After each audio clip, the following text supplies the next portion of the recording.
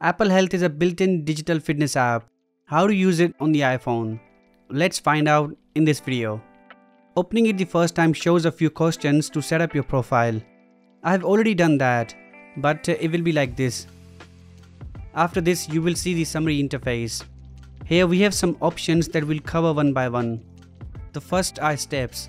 Your iPhone automatically counts steps as you walk. If you have an Apple Watch, you can use that to count more detailed insights. We can adjust the date range from the top. Further down is more data. Highlights display your today and average daily steps. When you are in an activity, you will find this add button to add the data. Each has specific options. For steps, we get the date, time and step count. Let's put in 250 for now. Great! This here is your other health data related to steps. This screen shows your burned energy, steps and resting energy, which is also called your basal metabolic rate. Also your active energy, walking speed and minutes are here. Some of this data is calculated through the Apple Watch. To edit this summary interface, tap this edit button. Here you will find all the supported activities.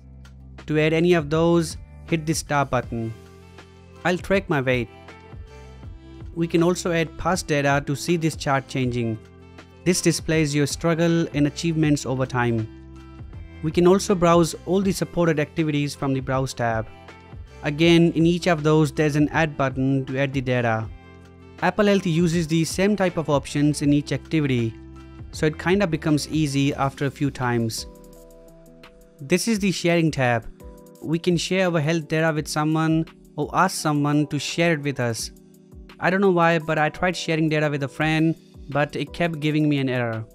But let's see how to share anyway. I'll share my data with someone. On the next screen, insert their Apple ID. Ensure the email is selected by tapping this arrow. Then just follow the steps and when required, enable the activities you want to share. Finally, tap this share button to send the request. They'll be able to see the data. Let's set up your medical ID. Medical ID is a feature to record your data and share it with required departments.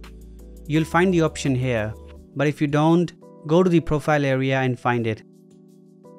Fill in as much information as possible. You can choose an emergency contact from your contacts. The lock screen visibility is enabled, and to share this data during an emergency call, check the last option. Tap done on the top to save it. Now here's how to access this data from the lock screen. When the phone is locked, if someone clicks this emergency button and then this medical ID button, they can see your provided data. We can also add pills and the app will remind us to tag them. Tap this button and then put in the name. Choose the type. You can add other data here. After that is the frequency and time. Choose an appropriate icon and adjust the colors. Then tap done to get reminders. Apple Health also supports recording your sleep. Click get started. Let's adjust the time and hit next. Sleep Focus blocks notifications and activates the wind down mode 45 minutes before your bedtime. You can skip this part if you want to. Then tap done. Like the rest, we can add data by clicking the top button. Add your sleep and wake up time and hit the next button. This is the state of mind feature. You can log your mood and keep track of it. It's usually on the summary tab, but if you can't find it, go to browse and look it up. Then click log. Choose an option from the screen. Then adjust this slider and tap next. Then we have to choose all the relevant feelings from here. Next are some other options. You can see the historical data just like other activities. Apple Health is more than what we covered today. For now, this is the end. Thanks for watching and take care.